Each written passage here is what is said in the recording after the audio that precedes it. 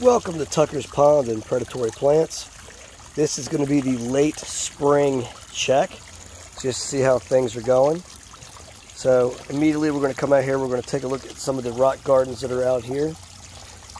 So this one right here, we've talked about this before, it is the Drosera filiformis. Today is June 12th, 2021. And this has really come out of dormancy wonderfully well. It's spent all winter in the pond, and look how gorgeous this is right now. So beautiful specimen, been out here all winter, looking great. All right, to the waterfall.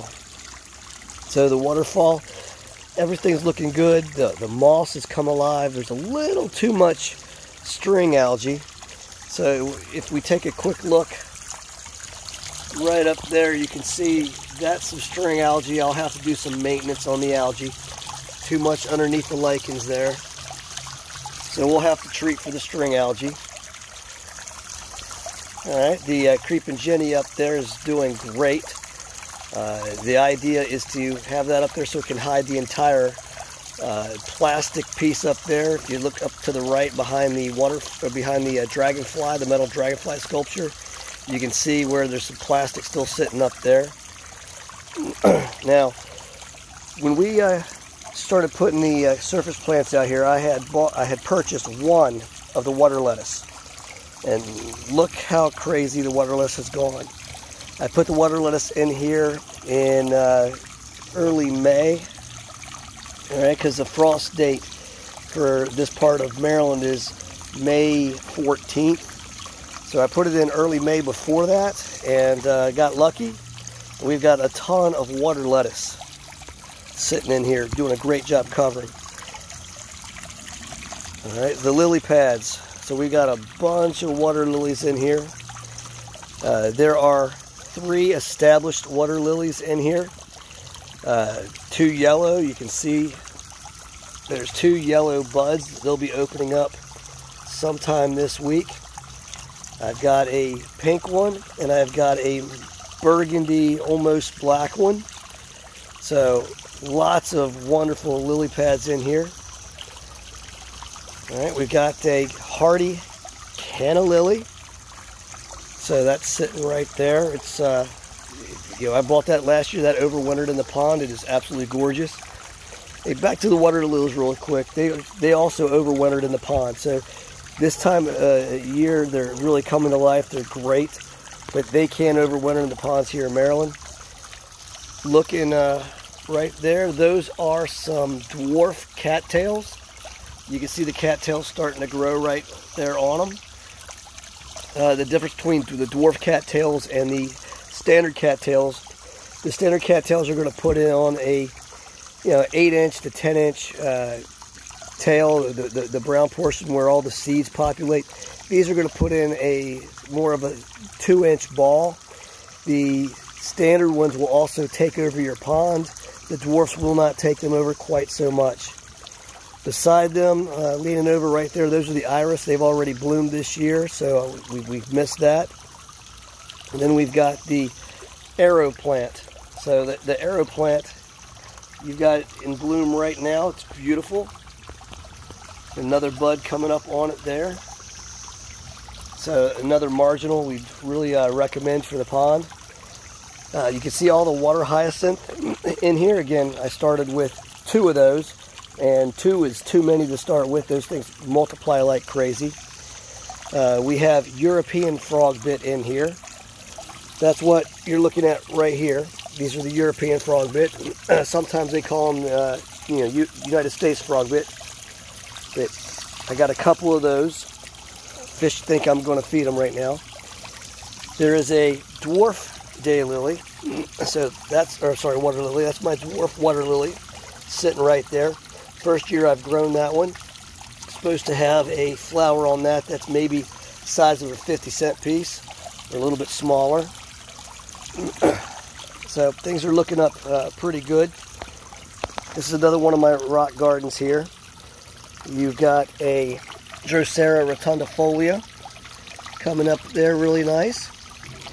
This is a about 1.5 to 2-year-old pitcher plant. So one of the pitchers kind of fell over in the storm last night. It's going to continue to go, but it's not going to stand up again. And multiple Venus flytraps. Another rock garden there, we'll pass over it.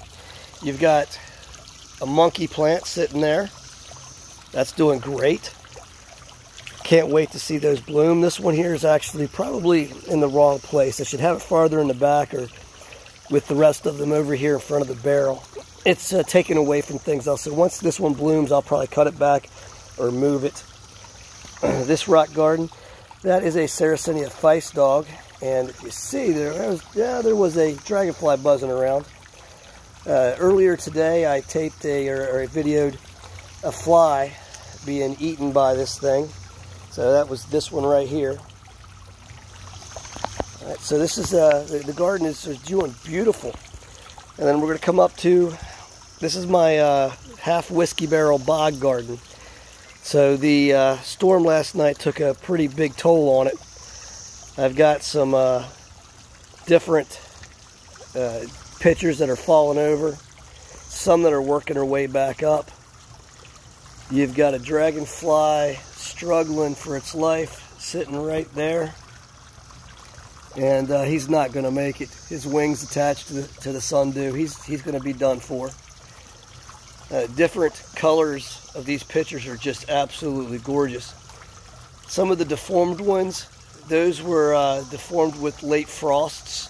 So they started growing early, and the frost that came out hurt them. So inside here, just so you're aware, this first reddish one, that is a Sarracenia red Sumatra. The next group that has that beautiful pink with the white hood there, that is Sarracenia fireworks. I believe they're called white sparklers. Back in the back, that is a Sarracenia Hank. That is from Sarracenia Northwest.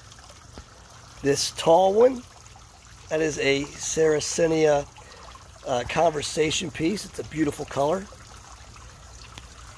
We've got a purple peeper back there that is not, it's got one pitcher that's leaning over and one's really starting there. That's going to be probably about a 36-inch tall plant. The one with the copper top sitting right there with the big mouth open, that is a Sarracenia Michelana crossed leucophylla.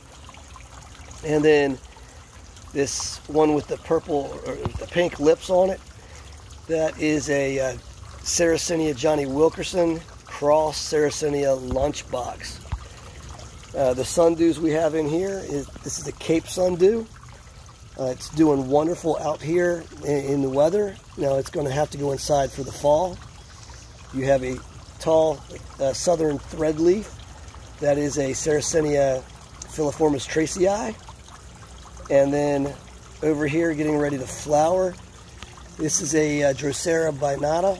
And by the way, that's not a Sarracenia threadleaf. It is a Drosera filiformis tracei. My fault. And then this one here is a Drosera binata Marston's Dragon. All right, another nice little sundew. So that's the pond. It's doing great. The fish are doing great. And we look forward to the rest of the summer to see how everything kind of pans out. And above the pond, we do have some grapes growing. Just putting that out there. All right. Hey, if you have any questions about, pond life, bog life, anything along those lines, let me know.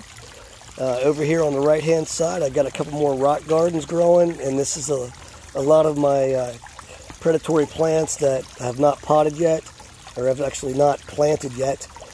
Look, you see the ones that had a really tough time here last night. That came from the hard rain last night. Flipped that one over, so we did lose a few pitchers last night. But I look forward to talking to you again. Again, if you have any questions, feel free to email me at tuckerspondandpredatoryplants@gmail.com. If you're interested in any of these plants, if you're living in the Annapolis, Maryland area, feel free to email me or DM me with the Instagram. All right?